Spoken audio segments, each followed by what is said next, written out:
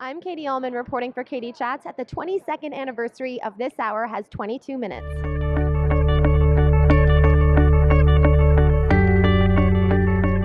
I am here with Luba Goy from Air Farce. What's it like for you as part of the CBC family to see that This Hour's 22 Minutes has been on for 22 years? Oh, well, they're just they're young uns because we celebrated our 40th.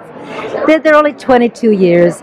Mind you, we were 24 years in radio before we went on to television, and our year 22, yes. So I'm very proud of them. They're highly talented, and they deserve to be here at Tiff celebrating their 22nd. But they're just a great, brilliant, really, bunch of people. And what's great is both with Air Farce and 22 is that they just keep changing as, you know, we get new prime ministers, new politicians to make fun of. It's never stale, right? Because the characters always change. And is the Air Farce cast friends with the 22 Minutes cast, or do you guys, give each other dirty stares when you see each other? No, of course we're friendly.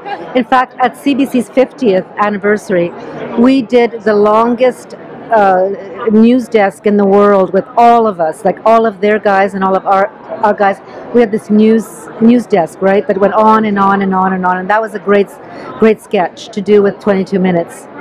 And you've been an actress in this industry for so many years. I saw clips of you on Party Time, that game about charades out of Hamilton. So what's it been like for you as a performer, being in the spotlight for so long?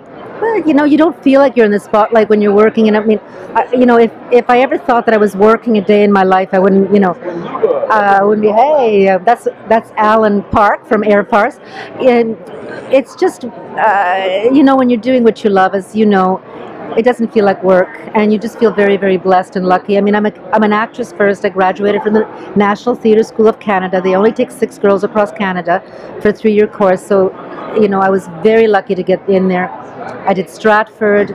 I did a one-woman play about my life, Luba, Simply Luba, which won $25,000 literary award in March, and so I'm just forging on ahead. I'm not defined as a comedian, I'm defined as an actor.